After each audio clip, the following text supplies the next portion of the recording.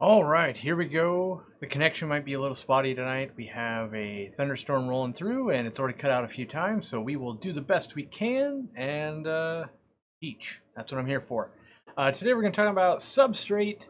Now, substrate might be a word you don't know if you're not in America, or just maybe you don't know that word. It is the gravel or whatever we put on the bottom of the aquarium. So could be marbles, could be sand, could be gravel, could be big lava rocks, and there's a lot of choices we have. Now, in the aquarium hobby, typically we settle down a few paths. That would be like sand, normal gravel, plant substrate, and maybe crushed coral if you're into saltwater. I feel like those are the main ones, but we could go in any direction. So I'm going to try and cover a lot of things. Not so much this is what you should buy, but more how do we choose what we'd want to buy? And I know that seems like, why not just tell me? Well, if we can understand why we would choose something, then I don't have to make a recommendation a million times over. People can watch the video and go, oh, I have this type of water, I should do this. So first thing, someone in the chat said, oh, I'm getting a brand new tank. I've never had a tank. I'm getting plants. I'm going to buy a plant soil and, you know, blah, blah, blah, go down the road. So my first thing is, don't assume anything. So just because you're getting plants, it does not mean you should get a planted substrate necessarily, right? So let's think about it. The primary goal, I would say that, you know, if we step back like 4 steps, what is the main reason we put something in the bottom of our aquarium? It is to give the fish something as a bottom. If there's just glass, you see a reflection, sometimes that can be a problem. Not a problem in all fish, but some it is, right? And then we kind of like the look of a substrate. Something in the bottom gives us like, oh, there's the bottom, and then we build our stuff on top of that, right? So that's the very primal level of like, we just want it to look good, right? And that is the very important part, because a lot of what we do in fish keeping is for it to look cool. Now, a lot of times people might get into it because they're like, oh, I like the ocean, so I want sand. Yes, we can do that. But, you know, let's start talking about what I think are the important things to think about. One, is the substrate inert? So what does that mean? Inert means that it doesn't change water parameters for the most part. Doesn't make pH go up or down, doesn't change the hardness, doesn't change the alkalinity, doesn't change the nutrients. So some fertilizers or some substrates would have fertilizer in it that would help plants, right? So there's all these little things we got going on with what, based on what we pick, could change the way our water is even, right? And then we've got things to think about. So if it is inert and it doesn't change water, then maybe we need to think about the animals we're going to keep in this water. So for instance, if we have goldfish, if we have, you know, kind of bigger sized pebbles, sometimes that's a choking hazard, right? If we have very fine sand, sometimes that's very good for sand sifting species. So that'd be like Corydoras. That would be rams, apistogrammas, geophagus, or earth eaters as they're called. A lot of different other types of catfish, stingrays. So there's, you know, we might choose the substrate based on what the animal needs as well. You know, like something like an axolotl, which I kind of lump into fish tanks, or like, you know, tropical fish, even though they're not tropical. They don't want to, you know, get impacted and swallow rocks and that kind of stuff. So, you know, we have a choice of, will it affect water parameters? We have a choice of, is it good for the animals? We also have a choice of, do we like it? And with good for animals, maybe we'll lump in like a different type of animal, be the plants. Like, oh, based on what we're putting in, I might target towards that. All right, so that's a lot going on such a, oh, I just kind of walk in and I buy that one, you know. You might be presented with something like in the thumbnail there where all the substrates are laid out. You're picking based on color or based on size or something like that. Now, there's additives to substrates, okay? And some of the additives would be live bacteria. That would be known as an active substrate, and that comes in both freshwater and saltwater. There's fertilizer substrates, so they might be soaked in fertilizer, like fertilizer for plants, or they themselves might be fertilizer, like if we use a dirt substrate, right? So that's literally dirt out of a yard or or some organic miracle grow, something like that. Be very high in nitrogen and that kind of stuff. And you guys will see a little bit more about that in a video coming out from a fish room I toured. And he's been doing some experiments, and he talks a lot about his experience, which is good, because it's good to get other people's opinion besides just mine. So you've got, the additive portion of it. There's probably some other additives I don't know about yet. Or not that I don't know about, that I can't think of off the top of my head, but those are the main ones I see. Is like this will buffer, this will give you more fertilizer, or this will give you live bacteria, and they're typically a wet substrate, but not always, like an ADA soil, a fluval stratum, a Dennerle aquascaper soil. They'd be more clay and dry based, and same with dirt, right? So we've got additives on top of that, and then we've got the non-inert substrates, and that would be some of these planted substrates, right? ADA soil, fluval stratum, basically those, I guess the word would be humic, because it's got a lot of a lot of tannins in it, and I guess raw material that breaks down, right? All of those, naturally, when you have something that's breaking down, will be kind of lowering pH into different degrees. It's not all equal, and based on how much we use in the surface area, and we'll talk about that, like substrate depths, surface area, what does that mean to us, and what it might mean with some of the chemical reactions going on with some of this stuff. And so yes, those might lower pH, right? We also might have an instance where something like crushed coral or limestone would raise pH, because if we have softer water, maybe it's dissolving in. Limestone, I find, dissolves more hardness into the water, except more hardness as opposed to, the word I was looking for was opposed to, like crushed coral, which would be more pH based, less alkalinity on both of them. So I think I'm going to start going through just different types of substrates and giving my personal list of pros and cons, and what I would use it for, and what I might not use it for if I know, like, oh, I wouldn't use it for that specifically. So I'm going to start with the basic gravel. And what I mean by that is a gravel that you could walk in, you could buy it at a PetSmart, a Petco, a Walmart, local fish store, doesn't matter. It's the quintessential, like, got a tropical fish on the bag, this goes in your aquarium, right? Could be blue, green, could be natural colored, doesn't matter. That rough size comes in two different, I guess, variants. It's got like a sharp version, which for me, the sharp version is pretty much the no-go option. If I was ever gonna buy it, try not to buy one that's got all the sharp edges. And then there's like a rounded one, right? And I would always opt for the rounded one as opposed to the jagged one. And the reason why I say that is because it's not so much for fish, like, oh, they get cut or anything like that. It is more because we want it to not compact so much. So in your, maybe around your home, or at least probably somewhere in your life, you've experienced a gravel road or gravel in front of a restaurant or a house or something like that. And when they use the pointed gravel, it really locks together and becomes compact, right? But if you've ever walked on like pea gravel that's all rounded, every step you take, it like never locks into place, right?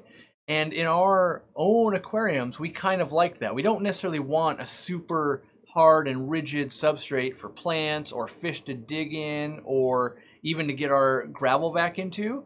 And if you ever need that experiment, set up a tank with that sharp gravel versus one with rounded gravel, then go to gravel vac it. And it's actually kind of hard to get the gravel vac into that sharp because it is so compacted.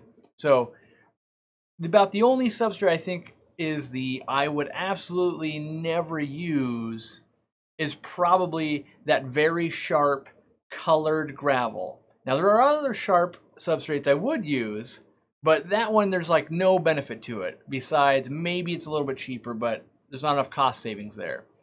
The thing to know about these colored substrates is typically they've been dyed. And so, to get that blue rock doesn't exist, so we dye it, right?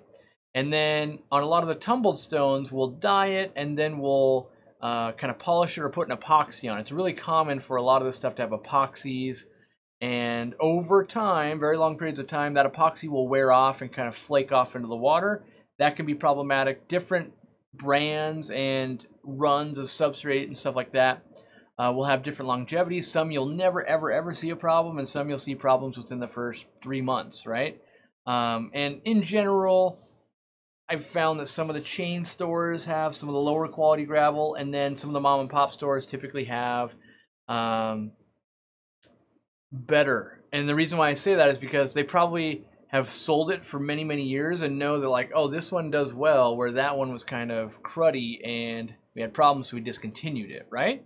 So, but the normal gravel, why I love it so much is because, one, aesthetically it usually looks pretty good, and two, it is inert. It pretty much doesn't do anything, and that's good. That's a good baseline of like, oh, it's not bad, it's not great, and we can take it anywhere we want. So we can plant a tank in there. We can have goldfish. We can have, you know, all the tropical fish we want. It's easy to gravel vac. Like, it just, that's the baseline, right? That's the starting point. That is as basic as it gets right there, right? So then we could, you know, transition to, I think the next most logical is to sidestep to sand, because I feel like when people enter the hobby, that's the point, right? They're either gravel or they're sand. That's for most people are making that decision, right? With sand, usually it's very cheap. That's a good thing. The surface area can be very high, which is a good thing. It's got very small particles, which could be a good or a bad thing. And it comes in a few different colors, mostly natural colors, which is nice. We don't have to worry about epoxies, you know, so we've got that going for us. And it can be great for the sand sifters, as we talked about, and that kind of stuff. So kind of a lot of positives going on, right? But let's start looking at what some of the negatives might bring with it. So maybe we've got some sand sifters in there, and they're grabbing a mouthful of sand, and they're, you know, working it through their gills or spitting it back out. Usually some of that will end up in our filters just because they spit it out near an intake, and maybe it kind of gets sucked in, and the finest particles stay waterborne. And so that can lead to some extra wear on the, you know, the impellers, which is like the part that drives a pump. If you have sponge filters, not so much of a problem, or a pre-intake, pre-filter, that helps a bunch as well. Doesn't prevent it 100%, but it helps a bunch, right? And it also could be a good breeding ground for, you know, worms and that kind of stuff to live down in the substrate, which is a good thing, I think. But at the same time, we might find that sand tends to compact. If you're ever at the beach and you grab a handful of sand and you lift it out of the water, or you lift it above ground and you make a fist and it kind of stays like that, right? That mound, like a sand castle, is what it does in your aquarium, okay? Whereas, like, if you take a big, you know, a handful of gravel or rocks and you open your hand, they fall back down because they don't compact. And naturally, what that does in your aquarium, a couple things. The first thing, a very compact substrate doesn't have very good water flow, right? So we could think about if all the rocks were spread out over my hand and water was flowing over it, getting a lot of flow, a lot of oxygen. If we had it so it was all stacked up in a sand pile, only at the outside of the sand, or the part on the outside, would be interacting with oxygen for the most part. And that's where a lot of times we can run into trouble a little bit in our home aquariums, because maybe we are still gravel vacuuming it, maybe we're relying on it more than we should. So let me explain how that could happen. Maybe you've got a bunch of sand in there, everything's going great, you get in and you gravel vac really well because you haven't done it in a while, right? And you mix up all that sand. Well, that top, like about ½ inch or so, was fully kind of alive with bacteria, and it was really helping process waste in your aquarium, and it was doing things, right? And then maybe the other 1.5 inches you had wasn't that same type of bacteria. It was a different bacteria. And so the top layer had lots of access to fresh water and oxygen, and down below we didn't really have that going on. So maybe we had anaerobic bacteria growing. So that means bacteria that doesn't need oxygen or prefers not to have oxygen. That does a different process. What that can do is it can actually eat nitrates, which is good. But at the same time, we don't have great flow going through there. So we're not eating that many. And this method would be called a deep sand bed, used in saltwater tanks, used in some freshwater aquariums. But in the freshwater world, I feel like we've got some better alternatives. And one of the main problems I have with sand, and don't get me wrong, I have sand, I have a coarse sand in my 800-gallon right now, and I believe every aquarium has different needs, right? So that aquarium has Mabu pufferfish, it's got sand sifting fish, it's got all kinds of stuff, and that works for that. But I don't think any other of my aquariums really have it. So it's a specific reason I'm doing that. Now, I'm not using it for its deep sand bed properties. I'm not even really growing plants in it. And that's kind of something to be brought up. In my opinion, sand is one of the hardest substrates to grow plants. Now, it's not impossible, but if you were going, I'm going to do something, usually I try to not set myself up for this will be the hardest way to do that, right? And so let's do a little bit of thinking about sand. When we go to the beach, a lot of times where the beach is, there's not a whole lot of plants. There might be a sprig here and a sprig way over there and a tree that managed to make it, right? But if you go back 20, 30 feet, right, back from the shoreline, usually you'll see like, wow, there's tons of plants. But then when you look at the substrate, if you will, the sand will fade into more gravel or normal type of substrate. More stuff's mixed in. And because we mix stuff in, it makes a more aerated substrate, which allows plant roots to actually expand well. And that's kind of one of the bigger differences between a lot of substrates and sand is the ability for plant roots to really spread out and get a good foothold and thrive.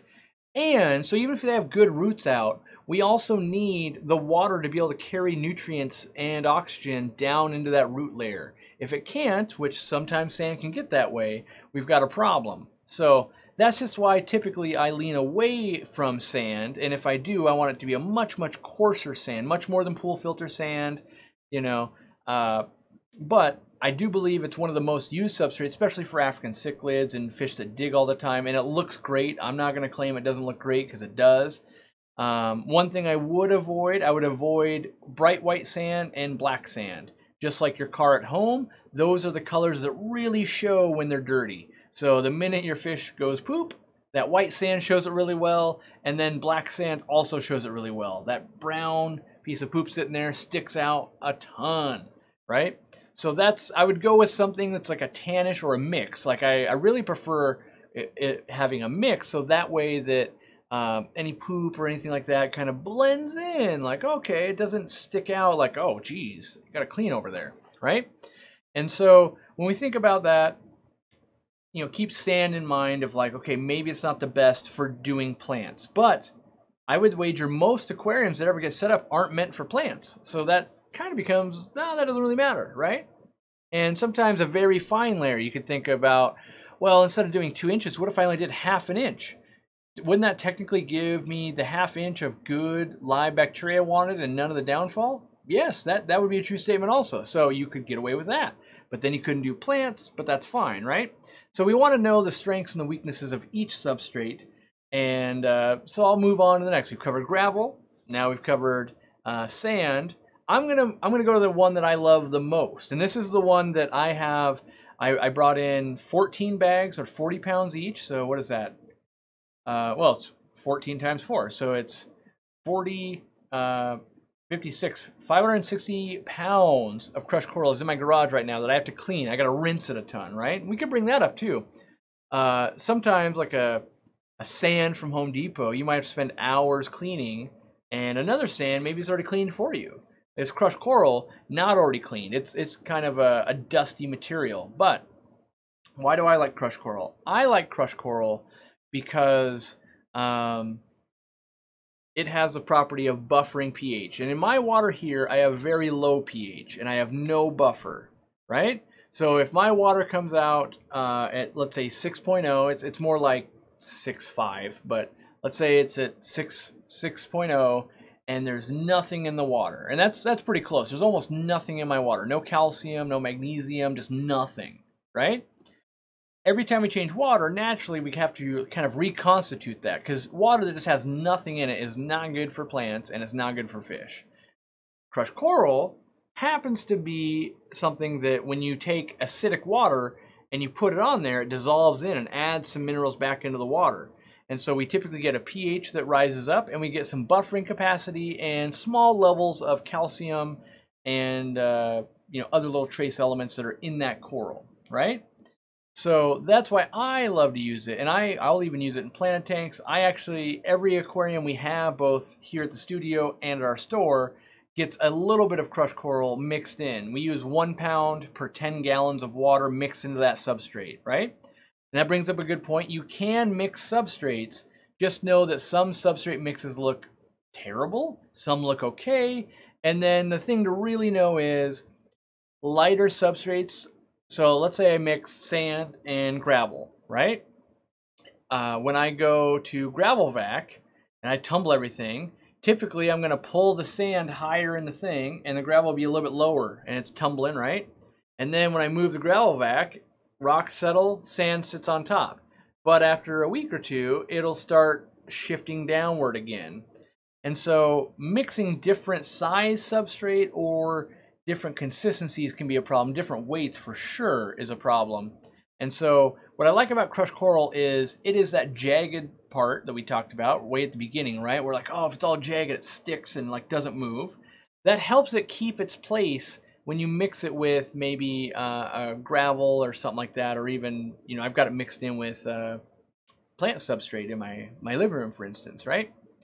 So crushed coral has these properties, and I'm going to talk a little bit more about crushed coral because I love it, and I think a lot of people don't understand it. At 6.0 pH, when you have crushed coral, it's going to dissolve very quickly, right? So it might go from 6 to 7 overnight. But then it might take a week or two to go to 7.2. And then at 7.2, it might take 3 months to go to 7.5. And from 7.5 to 7.8 might take 3 years, right? Meanwhile, we're doing some water changes, and each time we change water, we're actually resetting it a little bit. So we usually find a happy medium, and I do in my aquariums, and that might be you're sitting around 7.2 to 7.4. Coming from way down low, that sounds amazing for me, and that's why I use so much crushed coral. So I'll use crushed coral in a planet tank, I'll use it in a tetra tank, I'll use it in an African cichlid tank, I'll use it in a puffer tank, I'll use it almost everywhere, right? And there are some alternatives. You could look into like aragonite, dolomite, limestone. All of those, they do the same thing. They're going to dissolve into water, but they might be more heavy in calcium and less on the minerals that are going to raise pH. Like each one does its own little thing.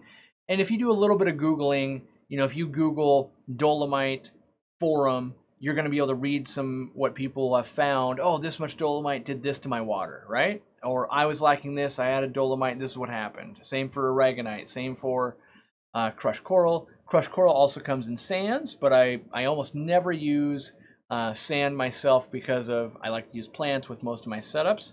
And so, same with aragonite, it'll come in a sand as well. Long term, crushed coral can almost single-handedly prevent old tank syndrome, where the pH crashes way down and nitrates get very high. It won't stop the nitrates, but it can stop the pH from just getting crashed way down. So I do love that, and it makes it great, especially for someone like me who has to travel a lot and maybe not keep my eye on one specific aquarium. I got to manage tons and tons and tons of aquariums, and so I need baselines to kind of stay where they want to go. And the thing to know about crushed coral is it does become exhausted eventually. Now, if your entire substrate is crushed coral, that might mean 5, 7, 8 years you got to replace it. Maybe less, maybe more, depends on how many water changes you do. Where if we're only mixing in 1 pound per 10 gallons at the store, and at home, we find that we have to replace it about once a year. And well, we don't replace it, we just add to it, because that's kind of one of the good things is crushed coral is, Steam Fott's making me laugh. Crushed coral is always dissolving, right? So eventually you would have nothing. In a long enough time, you would have nothing. But that would take a very long time. So usually you just keep adding a little bit more and more, just to top it off, if you will. Now, crushed coral, it dissolves faster at the beginning, and then as it's been there, harder parts of the coral are left, so it takes longer to dissolve. So usually you get this like, oh, it's working this way, and then 6 months into it, it actually works slower, but still just as well. So, yeah, crushed coral, one of my absolute favorites. I incorporate it into almost every tank I do. That's why it's like about the only thing I saw online as far as substrate goes. That would be crushed coral by the pound, because we can't ship giant bags of it. Doesn't make any sense for us. But you know, I kind of make the statement like everyone should have an airstone in their aquarium. Well, let me think about that. I probably believe every aquarium should have some crushed coral, because if your pH and hardness is already super high, the crushed coral isn't really going to dissolve. And if you ever like stop doing water changes, like let's say you became ill or you broke your leg or your arm and you couldn't work on your aquarium, even that crushed coral would still keep the pH high enough to not really run into a problem. So I might be able to make that statement if I think I personally would run in every single aquarium ever, but I don't know that I can say that every person has to. But airstone, I do believe that. So let's say we move on from crushed coral, because that's the love of my life, to let's move on to plant substrates, because people, love to talk about plant substrates. So let's break it down into what are we trying to accomplish with a plant substrate. Usually it's to deliver nutrients to the roots of plants. And we do that a few different ways. So one of the main ways that people would mention would be plant soils. And what does that mean? Soil, think about it as like soil outside in your garden is just dirt, right? Well, if we take just that dirt and we throw it in our aquarium, that's a mess. That's mud, right? So we have to contain it a little bit. And so what that means is if we take that dirt and we add some clay and we get the right mix just right, when we add it to our aquarium, it's not just a soupy mess. And so once the roots kind of grow into it and latch on to these little, substrate balls that we have, they'll extract the nutrients. Okay? So knowing that the goal is to get nutrients to roots, soil is one of the best ways. That being said, because we've brought in this soil, with soil comes, I don't want to call it contaminants because it's not, but just organic material that wants to break down. Old leaves. You're not going to see a leaf, but just the remnants of that breaking down and that kind of stuff. It's going to, as that rots, it creates acids or ammonia. Well, it creates ammonia, and then that breaks down and will actually acidify the water, and it helps buffer your water down. One of the greatest things you can do if you're breeding crystal shrimp. Again, oh, this animal needs this. If I use this substrate, it helps with that, right? And typically with shrimp, we also like plants. That becomes a real like, yeah, of course I'm going to use that. That works great, okay? Now, we can also do it with some other ways, like something like an eco-complete, an active flora. I'm trying to think of there's other substrates that have been like, I guess, impregnated with fertilizer, if you will, or have a high cation factor, and that is, weird words to say. It's really good at soaking up fertilizers. Another one that we used to use kind of, I say back in the day, but it's not that long ago, would be turfus. And turfus is made for like baseball fields and that kind of stuff where they need a lot of nutrients. That grass is taking a beating, right? And it's really made to soak up fertilizers. And so it does that really well. Well, it does that in our aquariums really well too, which is great. But very dirty, a lot of cleaning. Might end in divorce. Ask my wife about that. I managed to like stain the bathtub and the walls black one time. It was a mess and a nightmare, but saved me some money at the time, learned a whole bunch, and I still remember that. I learned a ton about using that. It was so light and fluffy because it's a clay-based product. I actually hated planting in it, but it worked, right? And kind of the same thing goes. A lot of these soil-based substrates are kind of lighter and fluffier, clay-based as well. And I'm going to lump in things like fluorite. It's a jagged type substrate. It's higher in iron. It's got some nutrients, but it's not light and fluffy like the soil is. But it is still lighter and fluffier. Same with Eco-Complete. And all of these are meant to help get nutrients down to plant roots. We can do that with fertilizers like root tabs and all that kind of stuff. Someone earlier was asking, how do I keep root tabs under the substrate when I'm using a light and fluffy substrate? I think they were using like not Eco-Complete, but like fluorite, right? So one of the things is you want to plant that root tab all the way down to the bottom. Push it down until you hit glass. And then typically that's why some of the conventional wisdom in a planted tank is like 2 to 3 inches, you kind of want a thick substrate so the plant roots have enough space to develop. But then also you can put any additives you want in that lower third. So if there were to travel up a little bit, they'd still be well down in there. And that allows us as aquatic gardeners to be picking up plants and moving them and not just creating this, you know, horrible mess all the time, which that is the biggest downfall for soil, like actual organic soil or dirt, is that typically the way that is set up, we're going to put a layer of dirt in, and then we're going to put a layer of something else. Some people say sand, which, if we think about that, we talked about sand earlier, cutting off oxygenation down to that lower level and bacteria, and it's not exactly a great environment for the roots, but it would have a lot of nutrients. So you will get decent plant growth out of it, but I personally, I've run a, you know, back in my day when I was just a hobbyist, which was, you know, I was thinking about that the other day, that's like 15 years ago now. It's a crazy thing for me to think about, but like 15 years ago when I had, you know, dirt, and I tried it with sand, I got X result, right? But then I tried it with normal gravel, like just normal aquarium gravel. I actually got way better growth using normal, just like tan colored gravel, because I got better water circulation, I got more oxygen down in there, and it worked better for me personally. Now, you know, I haven't done more than probably 20 or 30 dirted tanks in my life, so I don't want to say like, oh, I've set up and I've run all the experiments, but that worked very well for me. The big problem you find with sand or with dirt is whenever you go to move a plant, it's gonna bring some of that dirt with it, right? And invariably that kind of mucks it up, and now it's sitting, we talked about that, lighter, fluffier things sitting on top of heavier things, right? But eventually it will work its way back down. So if this is the gravel and this is the dirt, eventually it kind of goes through and will settle back down. It just takes maybe a month or two. So dirt, I find, works really well in tanks where you know you're not going to be moving much stuff around. You don't have fish that are digging a whole bunch, and you're willing to deal with the excess nutrients. And again, you'll see that kind of in a video coming up of a fish room tour I did.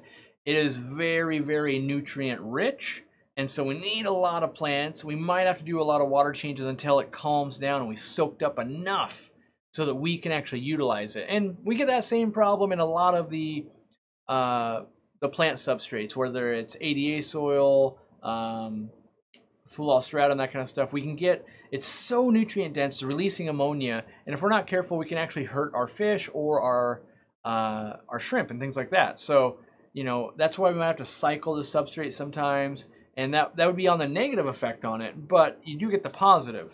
And one thing I don't think is talked about enough when it comes to, let's say, dirt and soils, like or just like, you know, ADA soils, that kind of stuff, is every substrate kind of runs out. And so, except for like an inert thing, because you're not asking for it to do anything. If you say don't do anything and it doesn't do anything, well then it's doing nothing forever. But things we're asking it to do, whether it's crushed coral to raise pH, whether it's soil to provide nutrients, eventually it gets exhausted. And a lot of times that's around that 2-year mark on a lot of them. Now, if you crank it up and you go out like miles of soil, it's going to take a lot longer, right? But you're also going to have a lot more nutrients leaching into the water. You're going to have, you know, a lot of space taken up in the aquarium. I personally found the best mix for dirt when I used it was about 1/2 an inch or less of dirt, and then 2 solid inches of gravel, maybe even 2.5 inches. So that way the roots would grow, grow, grow, grow, and then eventually it hit the bottom, and boom, that plant would just explode. And then whenever you pulled it out, barely any dirt to deal with. It was great. And I find most of us, we probably end up rescaping a tank within the next 2, 3, 4 years anyway.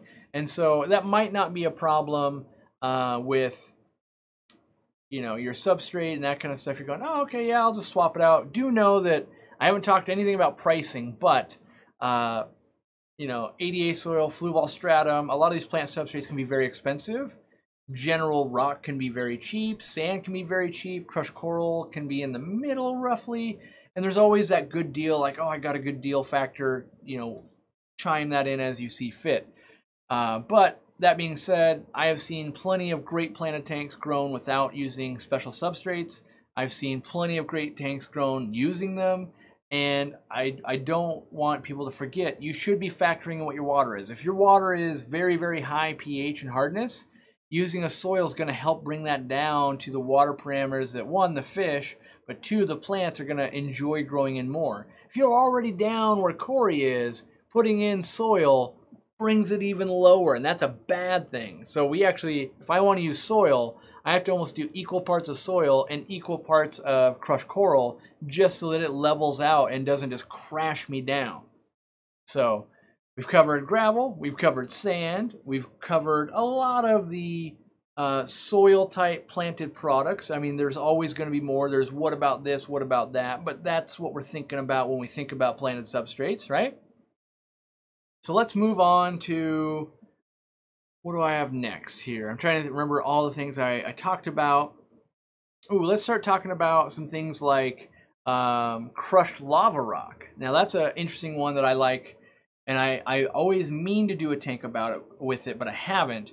And it would be using kind of lava rock that's that big as your substrate, and then using like bigger lava rocks as your hardscape. Looks really cool, right?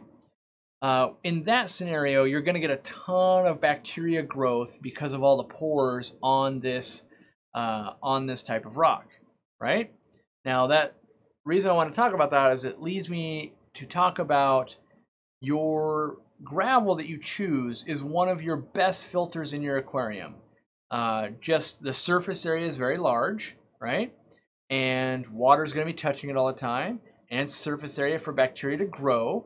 And so it's one of the best ones we're ever going to have. And so something like lava rock or akadama rock from ADA or bonsai, very porous and will give us a lot of bacteria, which could be a great thing. It's also pretty sharp though, so maybe it's not the greatest for fish that want to dig all the time and that kind of stuff. But it is great for doing biological stuff. You know, if you had a big African cichlid tank and you mixed that crushed lava rock with crushed coral, you might have a pretty slick looking mix, about the same weight. You can get lava rock that's in black or in red. You got a couple different colors to choose from. It's all natural. You don't have to worry about, is this gonna, you know, give off some, you know, something. I mean, technically lava rock can bring in a little bit of pH altering minerals, but not too much from my experience. Not much more than we're changing water for.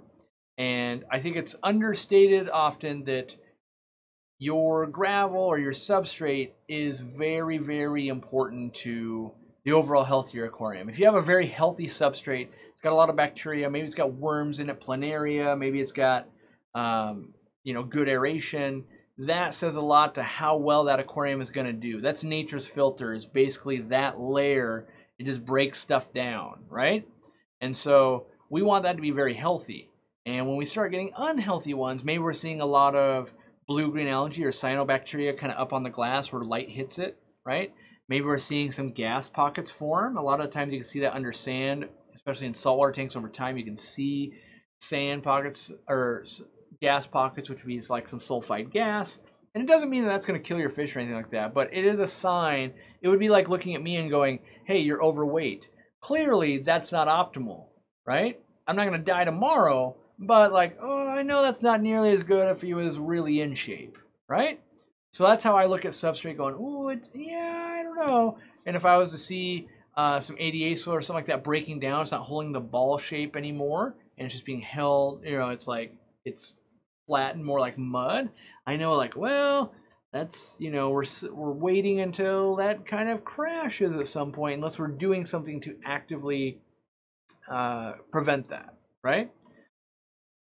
All right, what else do I want to talk about with substrate? Trying to think. So people were asking about black diamond blasting sand. My brain isn't thinking. I know it's a slightly variation of how you say those words, but what I find about that, it's very cheap and it's black. So people like black substrate and they like cheap. But I find that because it's so jagged, it compacts really hard, right? So either A, you're going to get the sand, it's very fine sand, that already compacts. Or B, you're going to get the coarser stuff, and that compacts also. So I don't like it for planted tanks, and I don't like it for things are going to really want to dig a lot. Besides that, yeah, it's a black substrate. Use it. It would be fine. You know, if you just want, you know, if you want an arowana, you've got some blood parrots, and you've got black diamond sand on the bottom, yeah, there's nothing wrong with that at all, right? But if you've got maybe goldfish that might be getting microabrasions in their mouth and they're constantly mouthing it, you know, that could be a problem. Oscars and other cichlids, that they pick it up and they spit it back out, it's still a small enough grain to get sucked into filters. That could be a problem. But the reason why it's so popular is because it is black and it's very cheap. And so that's a winning combination. And I can't fault that. You know, if the budget, you know, if the parameters, so let's say you've got water parameters, you've got fish, you've got budget, and you've got look, if those are all equal and you've got limited money, then that substrate really makes a lot of sense, right? So I would go with it if I really had to, but if I had extra income, I would probably choose a different substrate that might be more well-rounded, so to speak, going forward. And a lot of that stuff, a lot of these, you know, gravels and inert things you can use for many years, 20, 30 tanks, or 20, I was reading as I was talking, 20, 30 years. Whereas something that is reactionary, you might only get 5 or 6 most, right? Someone's asking, what about bare bottom tanks? And we were talking earlier about bare bottom tanks, reflections could be hard on fish. We also, the surface area on glass is much lower than the porosity of any type of substrate. So you're going to lose quite a bit of the bacterial load there. You also have other effects like filtration. So as you have rocks, right, it slows down flow. Just like putting in bushes and trees and all that kind of stuff slows down wind. Without that, it just whips through there way too fast, and that can be problematic as well. So I'm not saying that I'm against bare bottom tanks, but do know they run differently than a substrate tank. I myself, I'm a fan of bare bottom tanks because of ease of maintenance, and there's a few things you can do with it, and sometimes it looks like the best thing I've ever seen. It's also sometimes like, oh geez, like that one doesn't look so good, right? And we can use things like tiles and other stuff to like maybe dress up the bare bottom look and not get the reflection. There's plenty of ways to play with all this.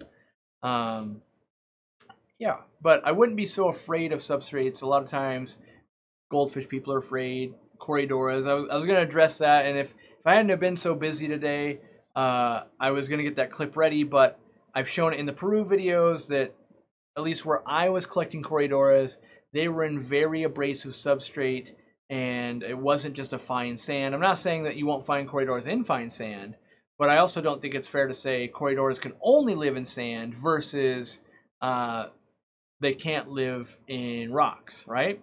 I believe, you know, as long as we're not making them find their food way deep in a very sharp substrate, you know, if I had to, you know, bob for an apple in glass, that's a problem, right? But if it's like, oh, the apple sits on the table above the bucket full of glass, I'll just eat that, right? So that's kind of the way we can, you know, manage expectations with our fish in the substrate. Like, don't force them. Like, if we had an ONIP tab on the glass, right? It's on there. If it just dissolves and falls into very sharp gravel and gets down in there, they're gonna want to dig in and get it. But if it is falling down, they're eating it right off the top, that's not really a problem. Or fish are eating it, you know. So think about it, like, oh, an ONIP tab might not be great to feed your Corydoras compared to like a Rapashi food or frozen bloodworms or something like that. It's going to stay topical on that substrate. So I wanted to read one because I don't want to leave. I want to try to leave no substrate unturned. What do I think about the Lucas Brett style using mulm as it naturally builds up as a primary top substrate over time? I know it's messy, but it does work well. Does it work well in my opinion? So this gets down to different layers of substrate. Now, let's talk about just the mulm. And what mulm is fish poop, snail poop, broken down stuff by bacteria.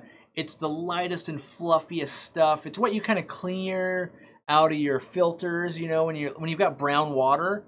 it's kind of that, right? So you've got this layer of that. Now, inherently, I'm convinced it is in no way detrimental to an aquarium, right? So I don't believe it hurts. I do believe it is slightly beneficial in that it's a great place for fry, very tiny fish to eat from. It's a great place to harbor different little crustaceans, copepods, and that kind of stuff. But as a substrate, in the context we've been talking about so far in this show, it would be horrible for rooting a plant if you wanted to root, if you only had that, right? And it would be easy to waft up in. So like in Lucas Bretz's case, a lot of times he's got either a lot of separation between the fish and that substrate, that mulm layer, or B, he's got very small fish that don't just waft it up all the time. But let's say you had very big fish, like I say, you had a lot of goldfish, you had a layer of mulm, I think you'd see your water continually being cloudy. And again, I don't necessarily think that would be detrimental other than our viewing experience, right? So I feel like mulm itself is good, and I myself don't focus on making sure I get rid of it. In fact, I like to leave a little bit in there. But I don't know that I would encourage the average person, because if someone just has, white gravel, which, don't buy white gravel. That was something I was going to talk about. I remember that from last week. So white gravel and black gravel, we talked about the fish poop and that kind of stuff. Do know that colors of gravel can make a little bit of a difference, right? So we know that if we're outside and we're wearing a black shirt, obviously it's gray, not black, but if we're wearing a black shirt, more heat gets absorbed, right? Lighting kind of gets absorbed by black, whereas white tends to reflect.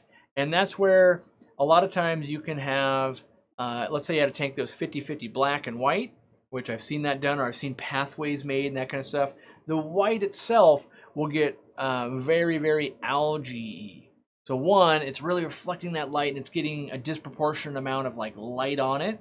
Two, because it's white, any green that grows on it really looks green, whereas green growing on black doesn't look very green.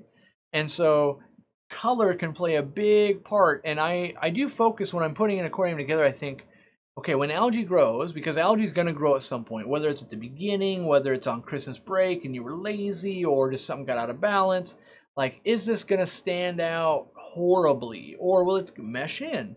And I think about fish poop also. I know that's going to be a constant thing going. And so whether the algae is brown or green, I usually like it to kind of blend in. Black does okay at that. Browns do really well at that, And how I typically think about that is, or if I was in the store and I was talking to people and they were really trying to I don't know, man, I don't know. I would say well, I don't know that I've ever seen a piece of wood in an aquarium that actually looks bad, right? It's brown, maybe it's got some diatom algae, you barely even notice. Oh, it's got some green algae, you barely even notice. And in fact, if it's got tons of green algae, it actually looks cool. And then if it's covered in black beard algae, even that looks kind of cool. So somehow those real neutral, natural tones hide everything really well, but it also, I think, just looks natural. Somehow, I think our brain just goes, ooh, that looks naturey, right? And in general, looks good. Whereas if you have SpongeBob, which don't get me wrong, I love SpongeBob, but if he looks like he's covered in algae, you're going, oh, yikes, right? So, yeah.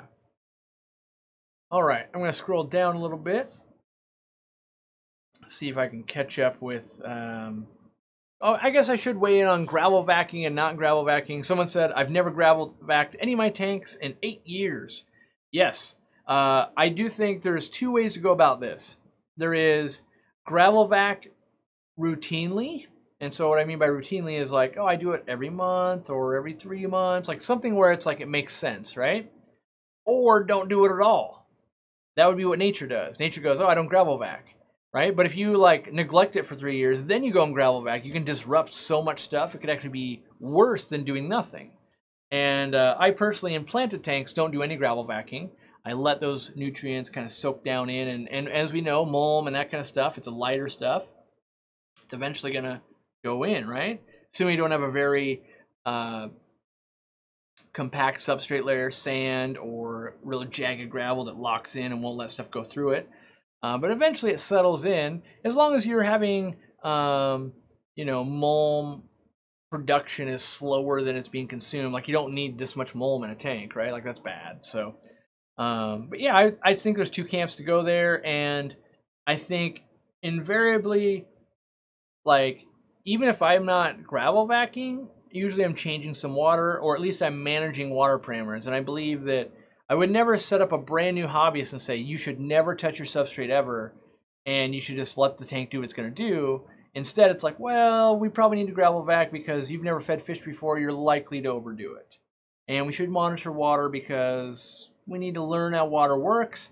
And then, no, you're year 4 in keeping it and you haven't done a gravel vac in 2 years. Great, you've leveled up basically, like you've learned, and we've gotten you through, you know, keeling fish and learning all those things. So, yeah. The internet says that too much mulm causes corridors to get sick. Mulm is okay versus, Corey versus internet. So again, I can only speak to my personal breeding of corridoras, and then also me going and seeing them like in the wild, right? Some of the places where they are, the mulm is this thick. And I know that because I step into it and it goes past your knee, and then it's like a hot tub's going on with all the sulfite gas bubbling up, right? And so I don't inherently believe that just mulm is bad. Now, you could convince me that in the instance where you had high levels of mulm buildup, in the average aquarist, possibly that water was very bad for corridors and they were more subject to getting sick. I could believe that. But like at L.R. Brett's fish room, where he's still doing water changes, he's doing all these things, and he had that mulm, I don't think that's the same as my kid had a tank in his bedroom, we didn't do anything to it for 4 years, and one day the corridoras died. Like, that's clearly different. But we would lump that together kind of on the internet most times. Like, oh, well, a thing happened one time, and then I read about a thing that did a thing, and therefore that thing is now a law.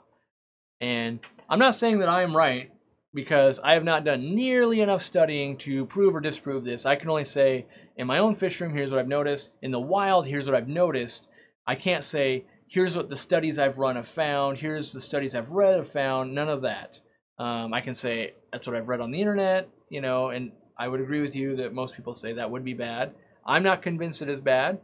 Other hobbyists, like Greg Sage, you know, he runs a business selling fish. He thinks mulm is very detrimental. I myself love it. And he says that some of his fish don't thrive when there's mulm. I've bought his fish, and they thrived with me having mulm. That being said, he keeps other fish that I've never kept, and maybe I would never be able to keep. I think there's multiple ways to do this, and I think water parameters come into play. I think a lot of things come into play. All right. How many people do we got? Maybe we'll check in on super chats now that we're halfway into the show. We got 993 was the peak. Oh man, we got 7 grandmas in the house that are logging in another laptop. Let's do that. Laptop, iPad. Let's break 1,000. This is the point where I'm supposed to ask you to subscribe because no one subscribes anymore. We know that almost 70% of you that will watch this never make an account on YouTube. And why would you make an account? The only reason would be if you want to get notified when I go live, when new videos come out, if you want to help this number get bigger that allows me to strong arm more companies to change products. Yeah, you know, that's mostly what you can do. Ooh, do I have that? Let me hit the thingy. So this is how you subscribe, and this is how you turn the notifications on. Let's see if I can do it. There we go. Yeah. So by actually hitting that bell, I think a lot of people have heard it a billion times from a billion creators. I believe that to be true. What it actually does, when you hit that bell, basically you're telling YouTube, let me know when Corey puts out a new video or a community post. If you don't hit that bell, then YouTube will go, you know, they didn't watch Corey's unboxing on Sunday, so even though he released the coolest tour of this thing ever in the world, yeah, maybe they're just done with Corey. They're deciding for you based on your viewing habits, right? So, you know, you can make that conscious effort. You have to have an account to do that. And the other thing is, even though we've got, and I can look at the analytics, we've got like 55,000 people or something like that have clicked that bell out of 325,000 almost. Only about 20,000 of you have notifications on. So what does that mean? It means you have to actually go to your phone and be like, oh, let YouTube send me notifications. And what that means is when you click the bell for a creator, whether it's me or not, then you'll get a little thing on your phone. You can turn off so it doesn't make sounds or anything like that. It just has a thing like, oh yeah, Scenified Aquatics did release a video. And if I want to watch that, I watch that. You can also set up to get it to your email, but that's my job. My job is to get you guys subscribed because as when we talk to YouTube, YouTube basically says, like, you guys are doing great, but no one subscribes to you. Or not no one, but disproportionately, not enough people are subscribing.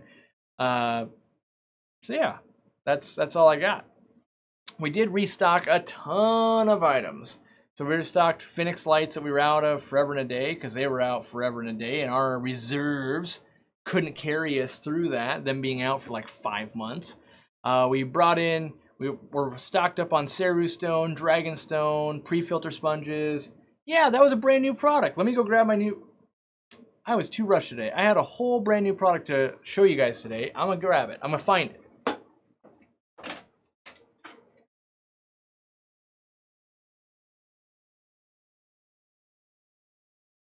Found it. Found it. All right. So, with all that stuff that came in, we only brought in one new product. That's because it takes a while to develop products. This one would be the nano sponge, or mini sponge as we sell it, right? But now I got an eyelash on my eye. I think we're gonna have to amputate. Get rid of that eye. All right. So this sponge is coarser.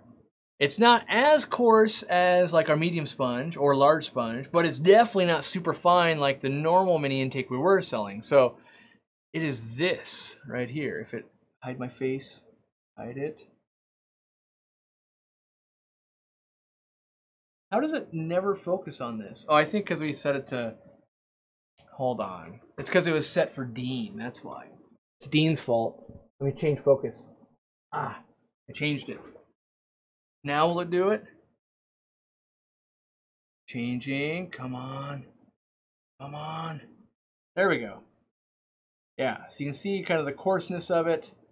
And so yeah, it's gonna work really well for your little shrimp tanks, your little nano tanks, little betta tanks, because it won't get super clogged up super fast. With the fine one, they were super fine, they got clogged up really fast, and that was kind of a problem. I think we sell these things like $2, and don't worry, there are new products on the way, but they still have not hit the water. No matter how hard I ask, and I go, please, please, we've given you our money, send them, please.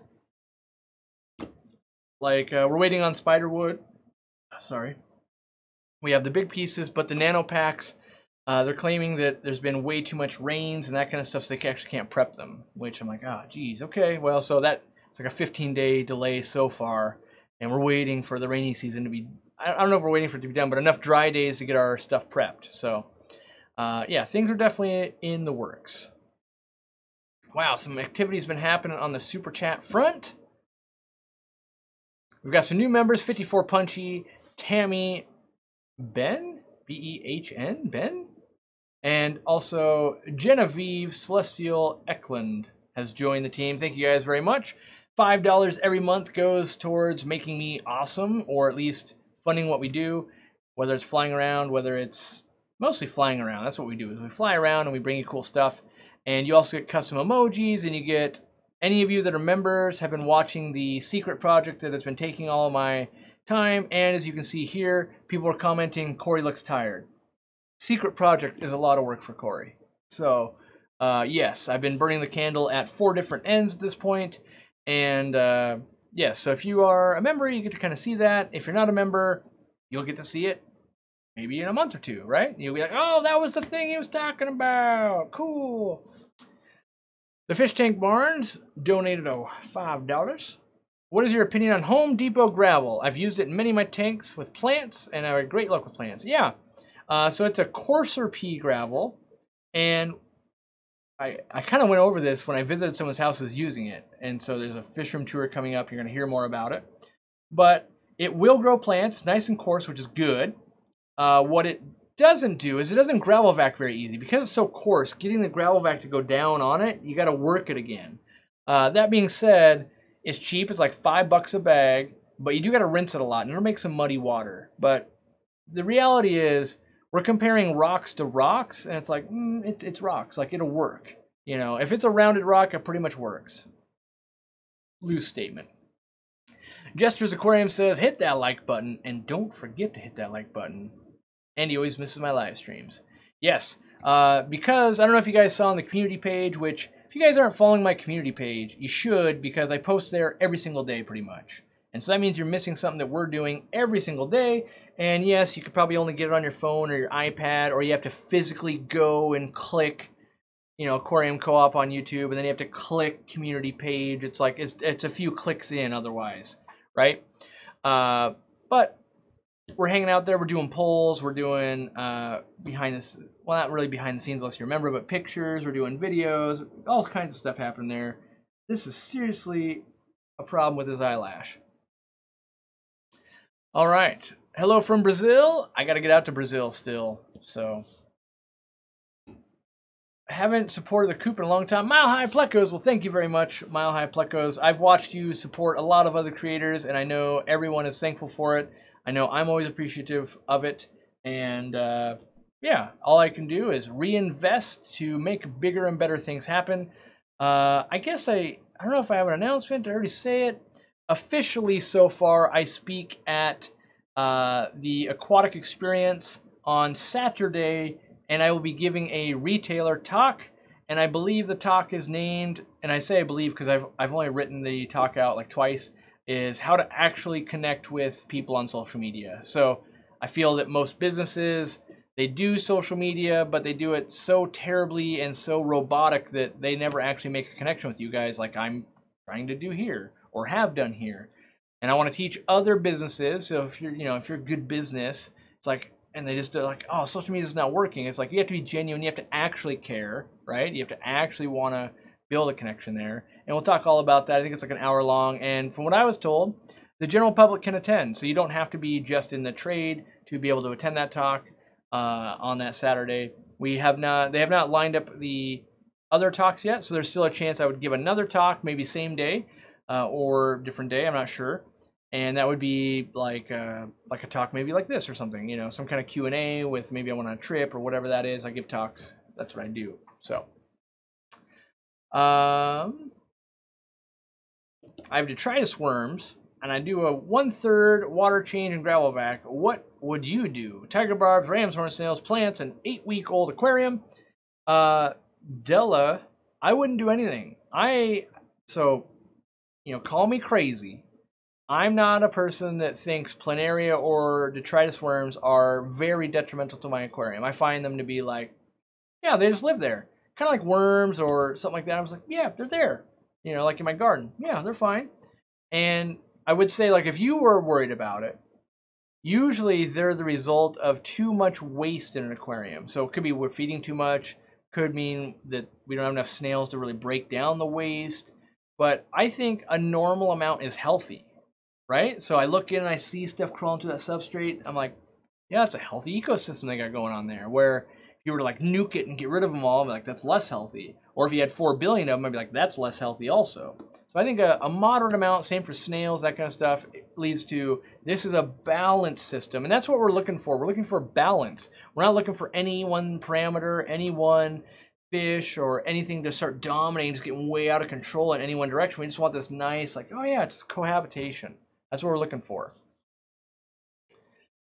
All right. Contrast, New York. I love your videos, especially the recent Jack Watley tour. Yes, Jack Watley, or not Jack Watley, Gabe of Jack Watley Discus. Very animated person. Cool to hang out with. Wish I had had more time, but we had other stops to hit that day. And I will say this. It was crazy hot in that fish room. Like really hot, and there was mosquitoes inside, so it was like filming outside. It was real hot that day. Yeah, I think one of the cameras overheated, so I had to swap that kind of stuff. But no, that's, you know, flew down to Florida, and Wild Fish Tanks helped me get that connection, make that happen, and that's kind of what the whole membership and where I spend your guys' money that you buy products from us with, and that is flying down to Florida, something like that video. I think on that weekend I only made that video. I mean, I made a couple other stuff, and I ended up letting wild fish tanks have it because it wasn't that, like, it wasn't enough. And so something like that video cost me roughly about $1,000 to make. You know, and that's if, you know, that's just plane tickets and that kind of stuff. That doesn't include, like, well, you didn't work for 4 days because you only made one video and you did, like, nothing else. So, you know, it can be pretty costly to do that stuff, but that's where, when you guys are pitching in, that's where I'm like, even though I'm not working, you guys are covering that. So it's like, okay, you guys are paying me to go do that. I'll bring you the goods. Hopefully I do a good job, and we hope for the best. Best ways to layer the substrate on a taco. Ooh, the fishy mailman. About to get educated. So, we start with our crispy tortilla shell, right? And we typically go for the wide mouth ones because those ones that come to a point, they just snap right when you take your first bite. We want these to snap on the third or fourth bite because then we've got just enough to eat the whole thing, right? So, the first thing you do is you take that shell and then you ask your wife, hey, will you make this? And if she won't do it, then I gotta do it because my wife is very nice to me and she will typically make tacos for me. But if I'm in dire straits and I have to make my own taco, we have learned that the first thing to go down is either guacamole or sour cream. When you layer the taco with that, you then have a substrate in which everything else will stick to. So then I go with one of those, then I go with the ground beef, ground taco beef, then I hit it with the cheese. Maybe you're into the lettuce, maybe you're into cilantro, maybe you're into onions. That's the same spot, you know. So we've got our substrate down, we've got our fixins on, then we're gonna cap it off with another substrate. That's where I hit it with either the guac or the sour cream because that is the shield that's gonna keep that bound together. As you bite down, that sour cream or guacamole on the top will attach to the sides of that taco and keep it from just overfilling and running down your face while you're the life of the party. So if you can get 3 or 4 bites in before that thing breaks loose, you can leave dinner without a taco on your shirt. So that, my friend, is how you do substrates on tacos. 65 gallon, okay for a single flower horn. Dan? Yes. For a very long time, or as long as you take care of it well. I believe you can shoehorn a flower horn into a 40 breeder. Which case a 65 is usually an upgraded version of that. That's a taller version if you got the 65-55. That's right, say that 2 times fast. 65-55, which is a 55 gallon. It's a little bit taller, 65 gallon. In that instance, you might have to upgrade a little sooner because you don't have that front to back depth to really let that flower horn develop and turn around. So, Daniel McCoy, $10 super chat. Thanks for all you do. Sorry, life has been overwhelming. Well, I think you work for yourself, Daniel, and I definitely know how that goes. There's weeks where I don't even get to live stream. It's like, you know what? It's just, I just not enough time. You know, like after this, what's 6:10 right now, right?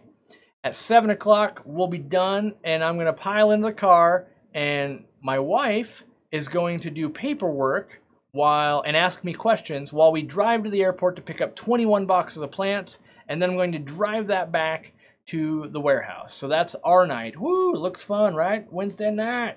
But definitely our life has been a little crazy, even though we're taking it slow and I'm not traveling.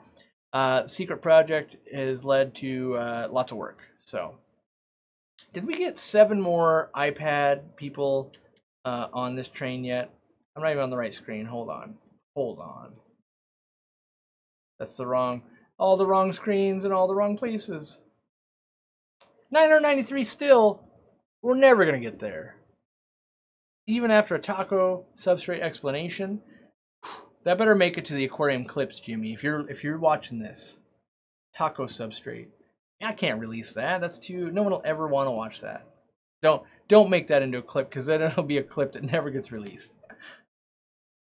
Jacob White says, I was listening to the old Real Fish Talk and heard legend of a young seen Corey with pierced lips, pink hair.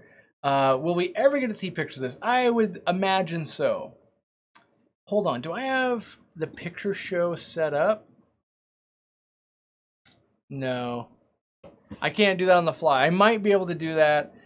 If I can remember, we might be able to set that up sometime in the future because I think there's one hidden on a picture hidden on a photo bucket account. that I might be able to pull up. But I'm sure my wife's got plenty of pictures, and we could have some like, whoa, Corey, you've come a long way type of live stream. Russell Mullis, you're my hero?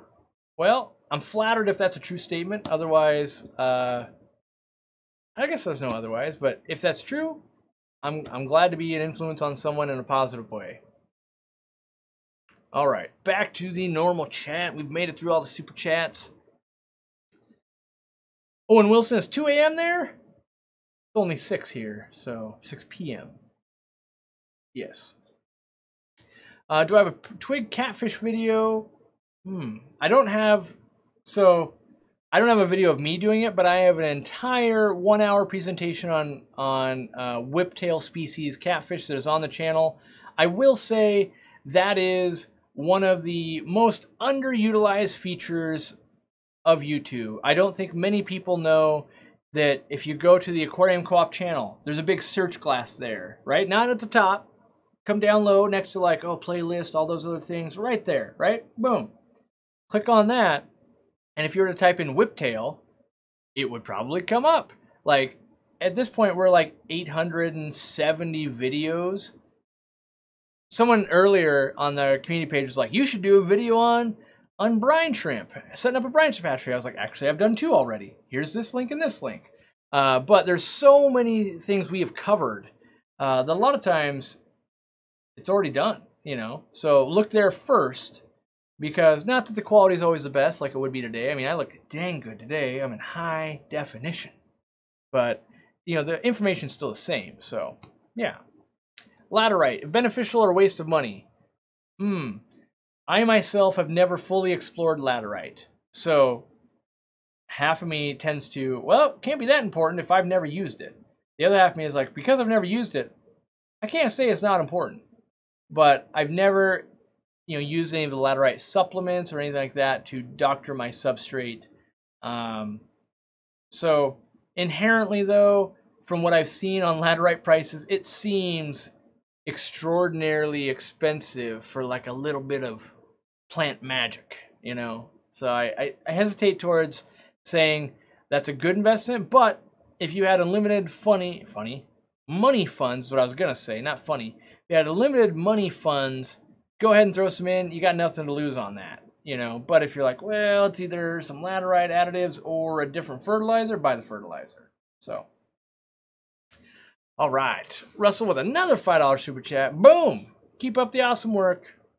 I will try for at least another 45 minutes. I felt good today. I felt good. Want to do the live stream. Not always do I want to do the live stream. Sometimes I know, like, walking out here, I was like, today's going to be a good day. Today's a good live stream. I'm in the mood to do a live stream.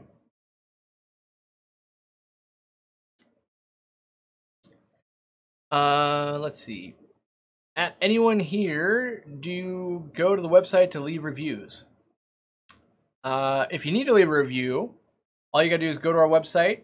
If you bought from us, you can go down the page. There'll be all the reviews section. You can click there and leave a verified review. I think we only allow verified reviews because we don't do that. We get a lot of people that, or not a lot of people, but, you know, porn spam links and all that kind of stuff. And there is some legitimate people that want to leave a review that have not bought from us.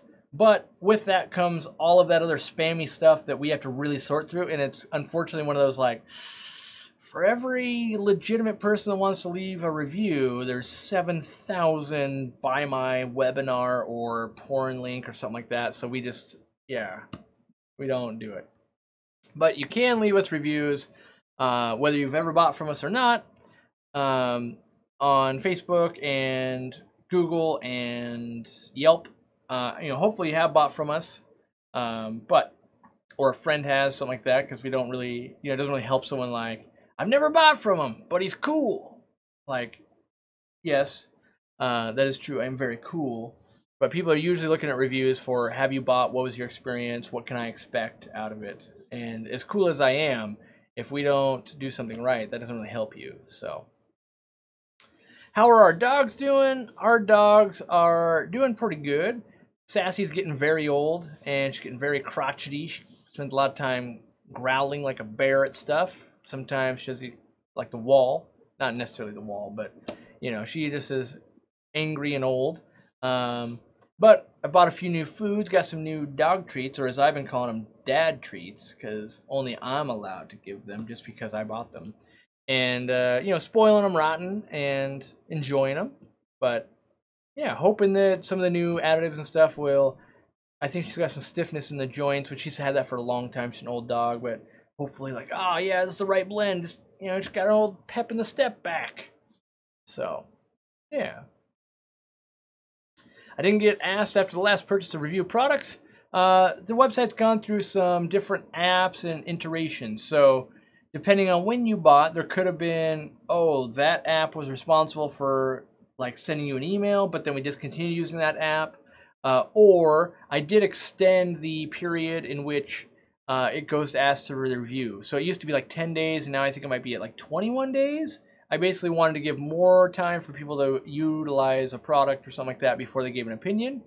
And so, or the system is completely broken and has not sent any to you, Brian, and I have no idea why it's doing that. So it could be any of those scenarios, but I would wager it's one of the first two of like, oh yeah, some settings, or he changed it, and that's what happened. So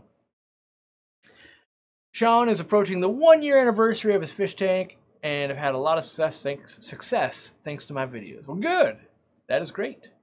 Today is actually the 4-year anniversary of us getting this house, which is crazy because it seems like way long time ago with the amount, like just the different fish room builds and stuff we've done in only 4 years. I feel like we've lived 10 years of a normal life in 4 years because it just, you know, Joel and I were, you know, Corvus Oscar and I were talking about that just the other day. Like, wait, when Jimmy, Joel, and I were in Vegas, that was last year, and it was like 2 days ago. And we're like, that was only a year ago? We were at Super Zoo? What? Like, we've done so much since that. So it's crazy. Word on the street is you are interested on giving yearly presentation at... oh, good. At the Escape Club. I hope it's true, because I definitely would like to meet you in person to understand the hate on the canister filter. Oh, I can debate anyone to death. What you'll find in person is that I'm the same person. So, I mean, people think I hate canister filters. No, I just think that someone has to say, stop buying canister filters like they're going to fix your life. They do nothing for walking your dog. They do nothing for the oil leak on your car. They do nothing for your fish, essentially. It's not they do nothing. It's that most of your gravel and the filtration you already have is already in 400% excess of what you need, that extra canister filter is not the answer. The you know, the $100, the $200, whatever it was better spent on any other aspect of your hobby. It's even better on walking your dog or changing your oil or fixing that oil leak. Like fixing that oil leak in a roundabout way will have a bigger impact on that aquarium than putting the canister filter on for most people. I bit my tongue, most people. That being said, there are very, very select instances where I find canister filters appropriate, and if that's, I would say that's 10% of the way people actually use them. So a lot of people go, but I like it. I would make the same argument for trucks. I wager that only 1 out of 10 people that owns a truck in America needs a truck. I would even back that up with, I'm a guy that owns a minivan. And even I'm on the cusp of, you know, you may now need that minivan. Even though I use it to move, you know, a bunch of lights today. I'm using it to go to the airport again today. But, you know, in general, we like to buy things that are new and shiny and awesome and not so much out of sheer necessity. You know, you go to some other... I promise you, if I was in Peru, the amount of stuff I moved from one location to another today, they would have had on the back of a motorcycle. Like, I've seen some crazy stuff go down in Peru. So I'm able to afford that, not needed. And my hate on canister filters is the same hate. I don't think most people need a truck. I'm not even sure I need, keyword is need, a bigger vehicle to move all the stuff I move. So yeah. But no, back to the yearly presentation at the Escape Club. I'm not sure that I've committed to a yearly presentation. I do know that I've committed to, hey, I would like to sponsor your club. I could fly down there and give a presentation. I have gone through that much with the Escape Club.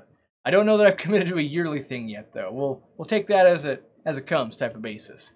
And yeah, but we can happily debate canister filters. And yeah. All right. I have a 55. I'm thinking about getting small fish. What would I put in it? I would put a grip of guppies. Tons of guppies is all you need. Guppies make the world go round. I love them, and I love them. Yes. Necessity only is one hell of a dull life. I'm not sure that's true. I think it depends on who's looking in. You know, I like to think of sometimes of what would my life be like without the internet. So I mean that if I was to live somewhere without the internet at all, maybe I would connect with nature even more. Like maybe I would do some farming. Maybe I would go fishing more often to catch food for myself. Like, and I'm not saying I would because I don't know, right? I obviously consume the internet in massive quantities at this point, but I'm not convinced that the opposite of that is also boring. I think to each their own. And I actually, I do think in the future, if I keep up the pace I am on the internet, that maybe in 10 years I need to detox from the internet and like have no internet for like a year or two.